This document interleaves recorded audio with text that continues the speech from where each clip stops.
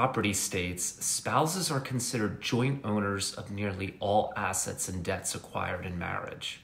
However, most states follow common law, which allows spouses to own property individually. The type of law your state follows dictates how property is divided upon divorce or death.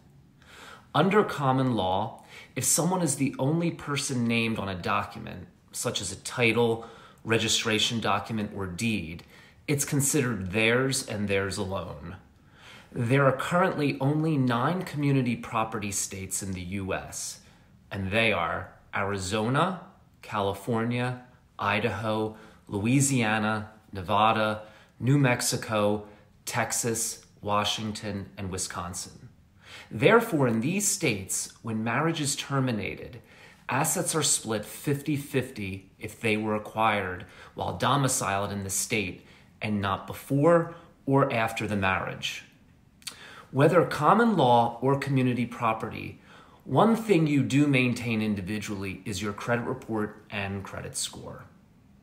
I'm Stewart Brown, a licensed mortgage loan originator in Palm Springs, California, here to simplify topics in real estate and mortgage lending. Please like, share, follow, and subscribe.